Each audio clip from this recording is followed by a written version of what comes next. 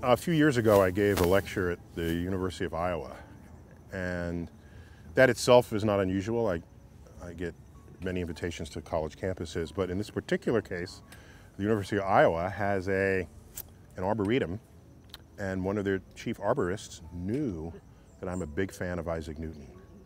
And they happen to have some clippings from Isaac Newton's original apple tree.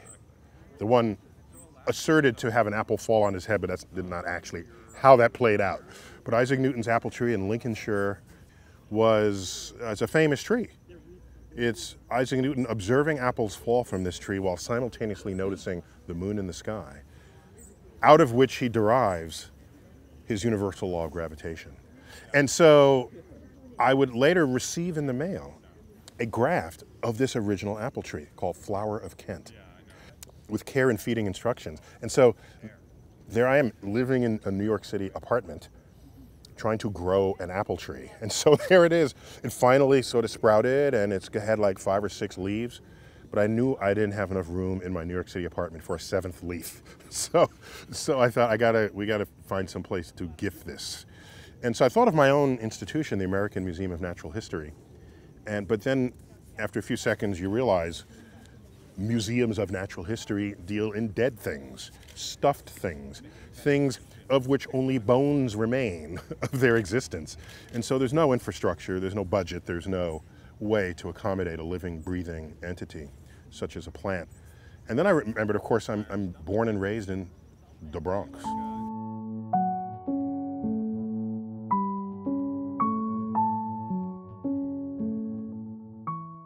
I'm happy to offer you this sapling, Flower of Kent apple, this Sir Isaac Newton tree. Well, we are happy to accept. It's thrilling. I love the idea of a tree that is native originally to Eurasia. I didn't know that. And made its way to England, where it, to all of our own good fortune, dropped an apple next to the smartest man who ever lived. Yeah, next to Isaac Newton? Exactly. Now, people say that the legend is that it hit him in the head and he came up with gravity. No, it didn't. He just saw the apple drop.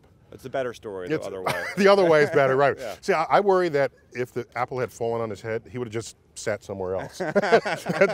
He's smart enough to have noticed not to sit under something that can drop things on your head.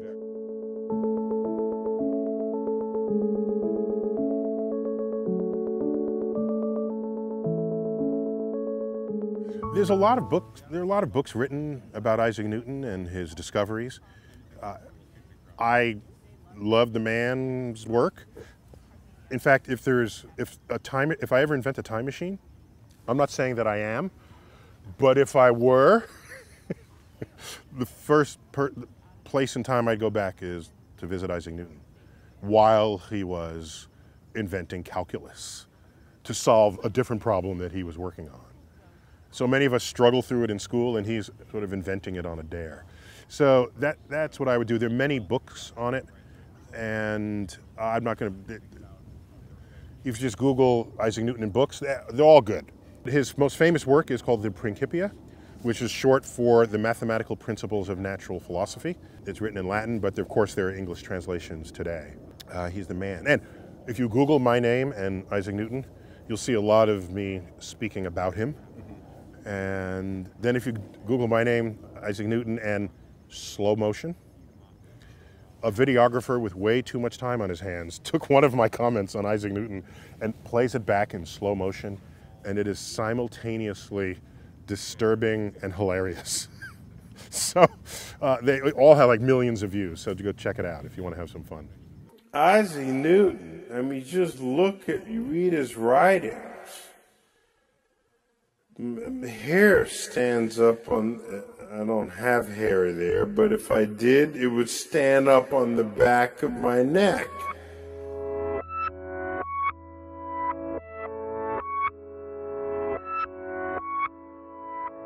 Right, because this has no particular scientific value. Oh, it's got huge scientific value. Every plant in the New York Botanical Garden has huge scientific value. He's got to say that. He's got to say that. Is a communicator. Because he's on the payroll. Is an educator. We need someone, a brilliant educator. Plus, before you go, I have to show off my Isaac Newton tie. I'm just saying. That is pretty cool. Me and Ike go way back. So it's got a famous image of him here, as well as sort of captured images from his most famous books. This one is the Treatise on the System of the World, which was his popularization of all of his discoveries on gravity and on optics, and this one primarily gravity. And it's where the first diagram showing how something goes into orbit was ever published. He's just beautiful. So I've got a garden tie. Oh, look at that! The Enid A. Hop Conservatory. You might recognize the architecture. Oh, there it is. Yeah. Oh, New York Botanical Garden. Look at that. Exactly. Look at that. This is not very obvious. I Yes, just thought well, I would say. some To me, people are more subtle in their approach. it's to just- celebrating. This is just a green tie Yeah, from exactly. a distance, you know. Yeah. This is Isaac Newton in your Yeah. face. Yes, apparently so. Yeah.